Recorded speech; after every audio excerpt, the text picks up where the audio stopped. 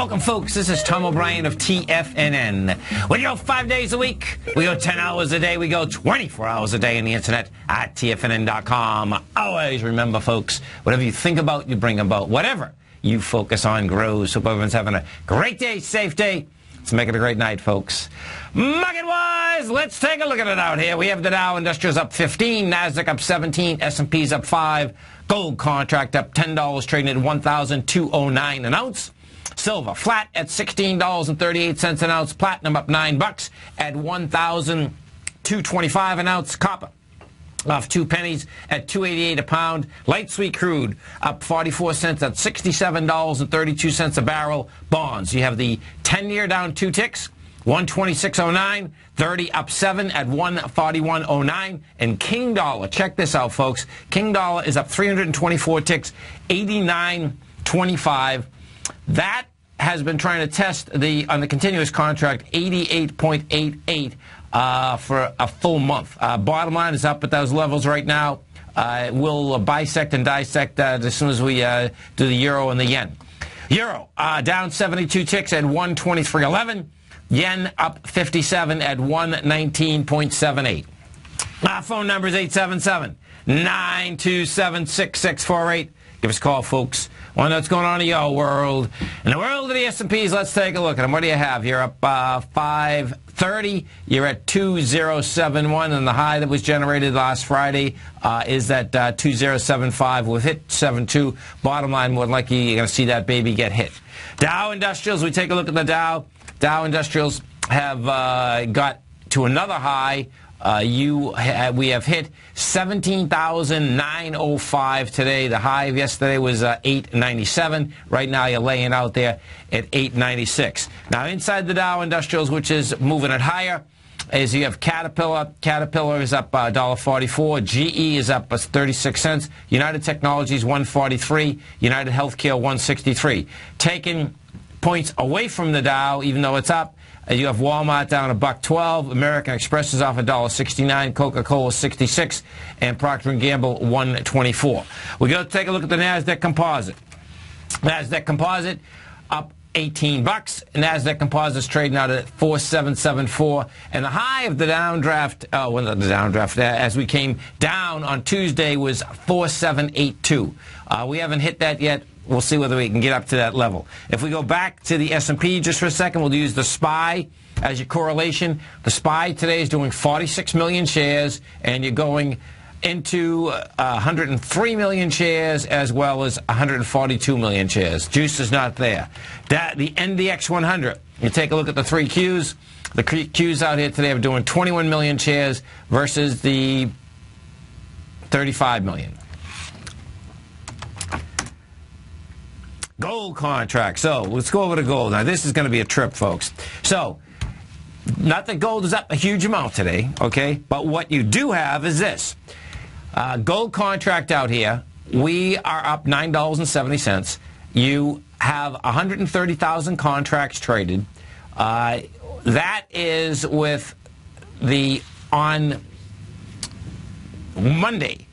That's when gold rejected lower price, went topside, took out a swing point with volume. Monster volume, 342,000 contracts. Bottom line, gold is building cause right here to get up into the 256. I expect what you're going to see here is actually 341. That's the way it's set up. The thing that's so bizarre, folks, is this. I'm going to go right from gold to the dollar. So we go over to the dollar, and the correlation, no doubt, between the dollar and gold is direct. DXH5. So, what do we... Dollar index today, up some good numbers, 314 ticks. You're doing 7,700 contracts, which is decent for the dollar index.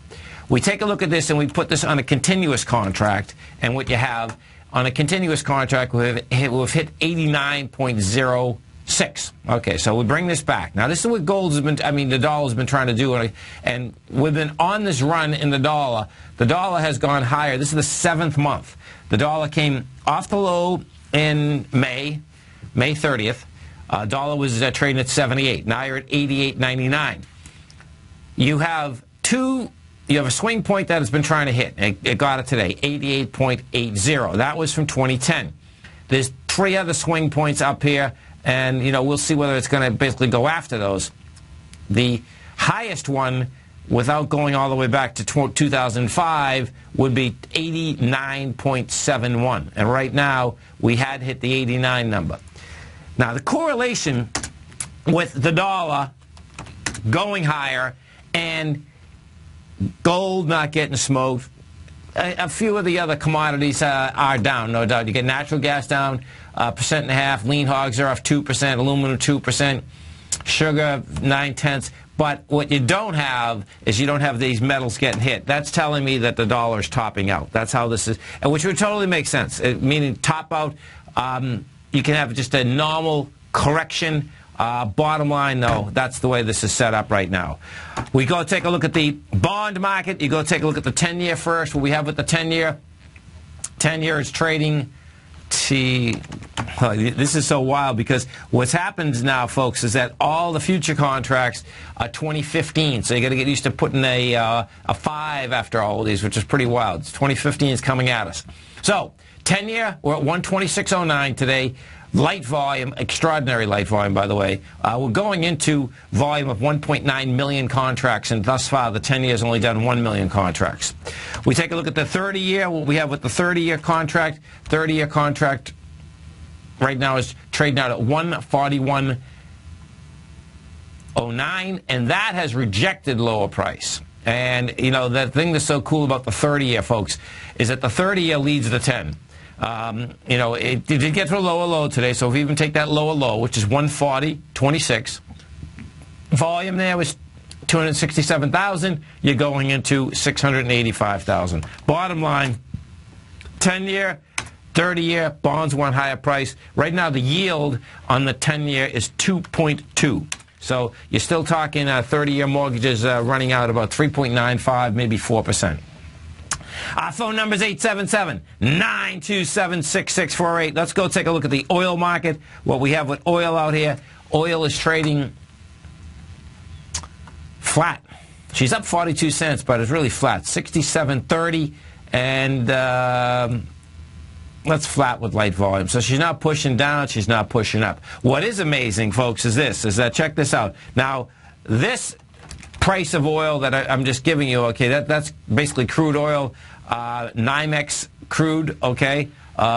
This is what you have in the oil market in general. If you want to hear something that's really wild, is that in the Balkan Shield, bottom line, at the wellhead, oil is under $50. It's sub $50 in North Dakota as well as Colorado. So crude oil sold at the wellhead in the Balkan Shale region in North Dakota fell to $49.69, actually 3 days ago, according to the marketing arm of All America Pipeline LP. That's down 47% from this year's peak and 29% less than the $70.15 paid for Brent. The cheaper price of North Dakota crude underscores how geographic and logistical hurdles can amplify the stress that plunging future prices have put on the drillers in the new shale plays that have helped push U.S. oil production to the highest in 31 years. Bottom line is that oil's great, folks, okay? It's a big bathtub, no doubt. But what does happen is that you have to get it out of the wellhead and you have to get it to the wholesale and or retail clients. And I suspect what you're going to see at the Balkan, that's going to go down even further. Some of the high volume stocks we take a look at out here in this low volume market. We have Kinder Morgan's up 22 cents. Apple's up $1.23. We have GE up 37. Let's go over and we take a look at, check this out. This is just pretty amazing. Google. So what you have with Google is this. Google's has a high volume low out here. We're at 531. Google wants to run down to this 508. But one of the founders, it's not that they're pushing a lot of stock out in comparison to what they have, but they've sold 500,000 shares, 800,000 shares, I think. 800,000 shares in the last 2 weeks, which is half $500 million. We'll talk about that as soon as we come back. Stay right there, folks. Come right back.